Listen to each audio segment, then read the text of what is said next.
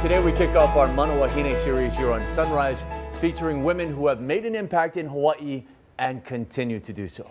Kumu Hula, Puanani Alama, has been teaching students for nearly 8 decades. Lacey visited her Kaimuki studio and has her story.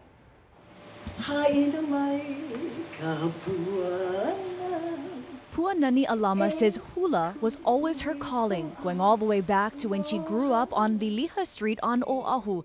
She was born in 1930 and was the youngest of 5 siblings. They always select me. Don't ask me why they select me, but they always do. There's always teachers that's about would say, "You come over here," and I would go over there, and they said, "Do you know how to hula?" I said, "Mm-hmm." She attended Theresa School for several years, but decided to leave so she could pursue what she called God's given dance full-time. I practically danced for every group there was in Hawaii at that time. Before she was even a teenager, she became a professional hula dancer and a Kumu Hula at just 11 years old. I always felt I was the branches. The older people were the trunk of a tree. So I want to make sure my branch looked real pretty, so I'm going to work towards it. I was never satisfied just being a regular hula teacher. I wanted to be an utmost hula teacher. Then in 1954, after years of teaching for other kumu, she opened up her very own studio at 75 South King Street. A symphony of stars. 2019 marks her 78th year of teaching hula. That's the longest ever recorded, according to the Hula Preservation Society.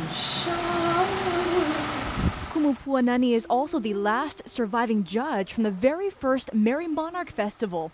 It all started with a phone call from her dear friend, hula master, Uncle George Naope.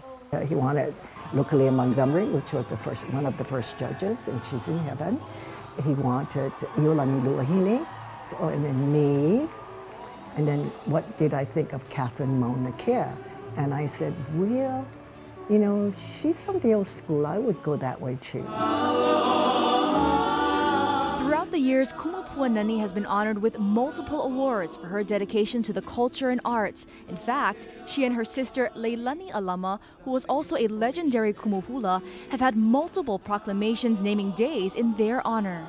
You don't expect it, and when it comes, it just feels like, oh, I did the right thing then, you know, by doing this and doing that, because you never stop learning when it comes to hula.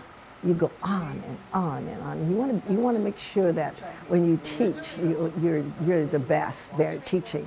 Auntie Puanani is 88 years old. She still teaches classes here at her Kaimuki Hula studio 4 times a week. Now there is no elevator, but that definitely won't stop her. I can walk now. I couldn't walk at one time, and I walk with a cane, but I could still hula. Yeah, and I can still teach it. That's important, to watch it, to teach it. Her daughter is the kumu of Halau Hula Laniola in California, and her granddaughters also dance.